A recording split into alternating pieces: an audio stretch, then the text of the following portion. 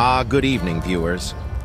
Tonight finds us in a rather unique setting, nature's own studio, the great Colorado wilderness.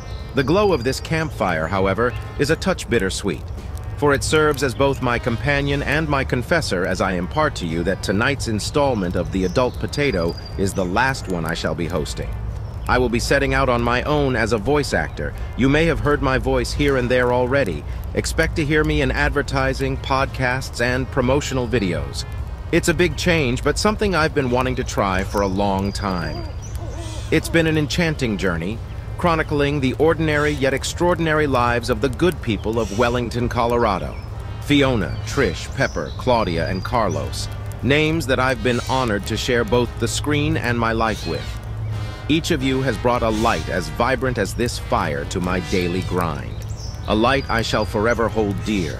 Life, as they say, is an incessant adventure, ever-changing, ever-challenging.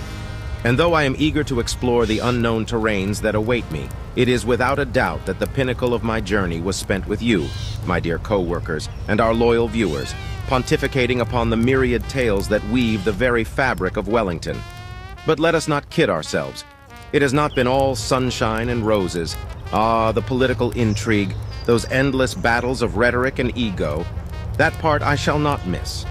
Nature here offers a rather comforting antithesis, a peaceful isolation that lets one hear one's own thoughts rather than the constant chatter of duplicitous motives.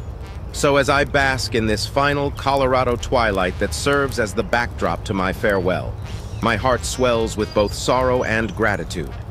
The chapter of The Adult Potato may be concluding, but its story, our story, will persist. Alive in memory, alive in spirit.